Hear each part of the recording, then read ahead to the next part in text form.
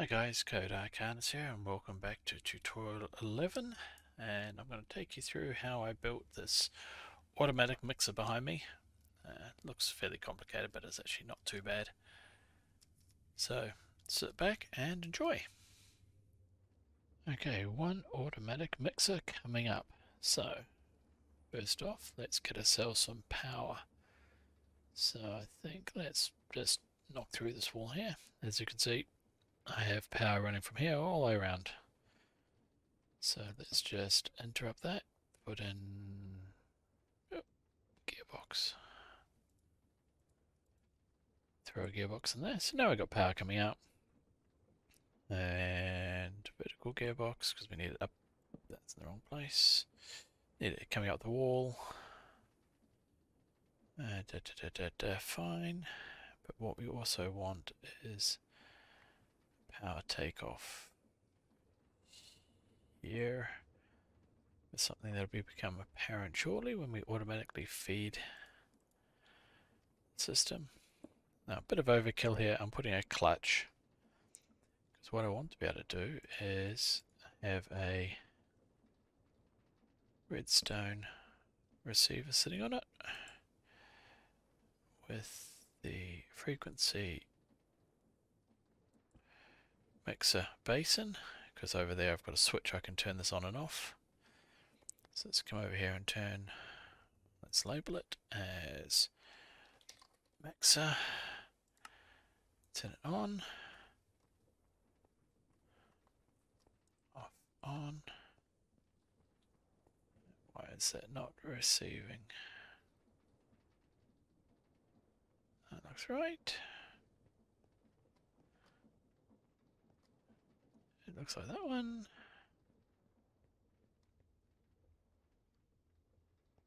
Oh, because I haven't set the frequencies for this one. That's fair enough.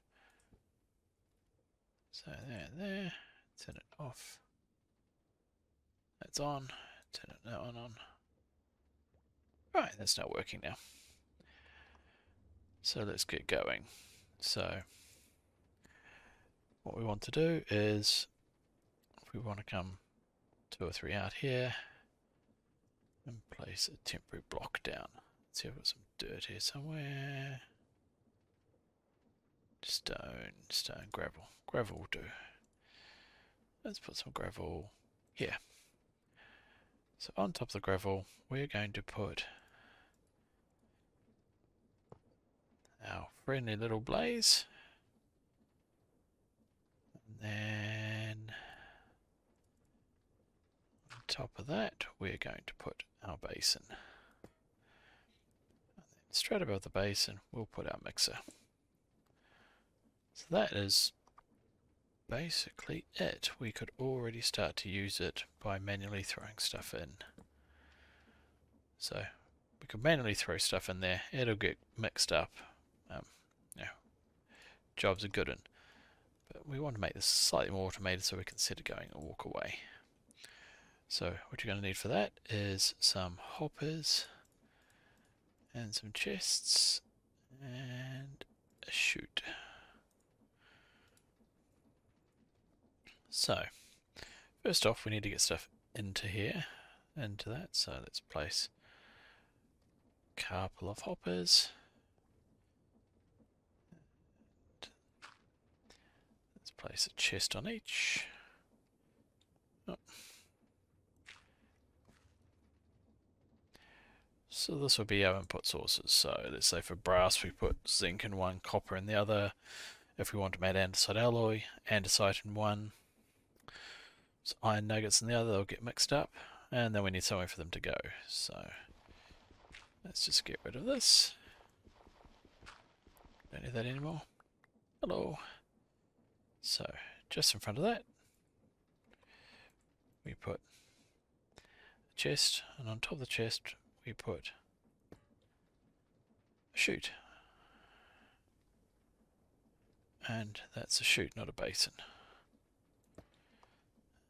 Basin. Question is, did I get their frequencies right then? Yes, I did, because I got it working. So now I just need to put the basin on top of said blaze burner.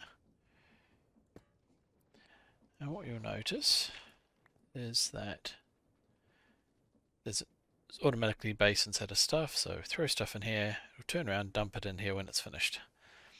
All well and good, but we've got to feed him. So what we're going to do to feed said blaze burner is come down. Yeah, we'll come down here, put another, wrong one. Let's put a clutch there. Put, wrong one. Come on, down, thank you. Down there. Then we'll go one of them, and just because we feel like it, we'll put a switch on this. Oh, let's put it on this side. Switch here, so what we can do is we can turn off or on the automatic feeding of the blaze burner, because we may not necessarily want to feed it. Oh. And then to feed that, what we're going to put down is a mechanical arm, but before we put in the mechanical arm, we need to put a fuel source. So I think we'll put it, yeah, let's see, where's that one? That one there. Put the chest there, will that work? Cool, we can still open it. That's backwards, but never mind. So that chest we'll put fuel in. So in this case, we'll probably put some coal in. In front of it, we're going to put a depot. Where's the depot? I did make one before. There we go. Put a depot down. And andesite, because realistically we only need to drop one at a time. And then we come over here. And we put our mechanical arm down. And as you can see, it says it's got no target. So what we need to say is pick it up. So with the arm in your right hand, you click on the target, so it's going to take from the depot, place in the blaze burner. There we go. And now if we turn it off, you can see the mixer keeps going, but mechanical arm won't.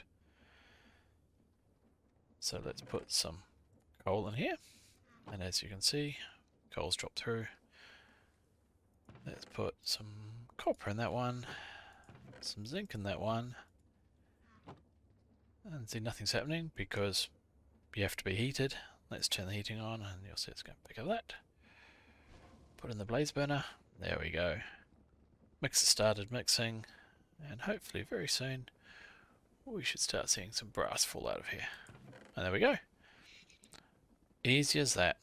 So that, guys, is a automatic mixer for mixing brass, and if you turn that off, it's whatever else you want to be. So we could put andesite and iron nuggets will automatically make us some andesite alloy, stuff like that. And then once we finish with it, we can run over here, flick the switch, and as you can see, turns that off, turns a whole lot off. That does nothing. And the nice thing is that means then that this isn't using any stress, and the power that's coming down here, which at the moment is just a small windmill, is free to power everything else. So that is a fairly simple automatic mixer with heating. And if we actually started putting blaze cakes in here, you can make that superheated, but I don't think there are any recipes for superheating at the moment. So that's it, guys.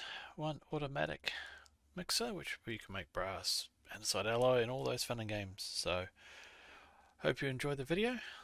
Like, subscribe, and all that stuff, and I'll catch you next time. Bye.